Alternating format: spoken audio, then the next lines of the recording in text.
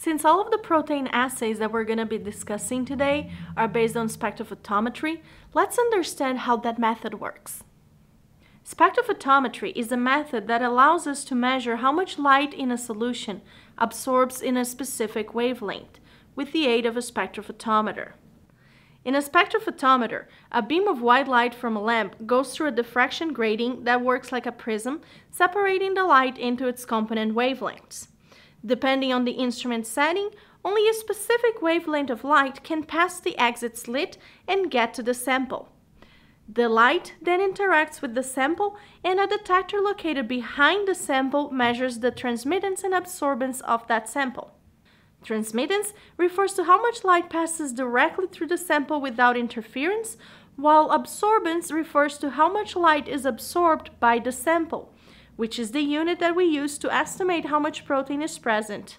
To get accurate measurements from your spectrophotometer, you will need to use blank cuvettes before you start measuring the absorbance of your sample, as well as in between each one of those samples. A blank sample is a sample that contains buffer but no protein or lysate in it. Because plastic cuvettes tend to absorb a lot of light, it's a good idea to use quartz cuvettes whenever possible. An exception is going to be the Bradford assay that uses Coomassie dye. Coomassie tends to be very sticky, so it's a good idea to have a cuvette that you can easily dispose of. If your lab has access to a microplate reader, you may want to consider performing your protein assay on a plate instead of a cuvette. That's going to reduce the amount of samples or the volume of the samples that you have to use, and it's also going to increase the throughput of your assay, reducing the time that you have to dedicate to it.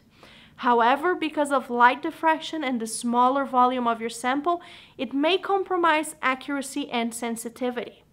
Now, it's going to be extremely important that with each assay, you run a standard curve. For a standard curve, multiple samples with known protein concentrations are prepared and then measured in a spectrophotometer with technical replicates. These samples are called standards.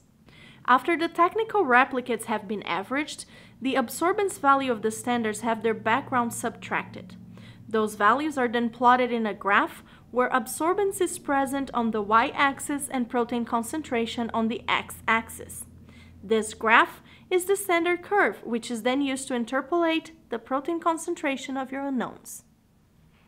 For more information on how to select a protein for your standard curve, please refer to the best practices lesson of this course. If you want more information on how to plot the standard curve, as well as on how to perform data analysis, please refer to the BCA Workflow Course of Lambda U.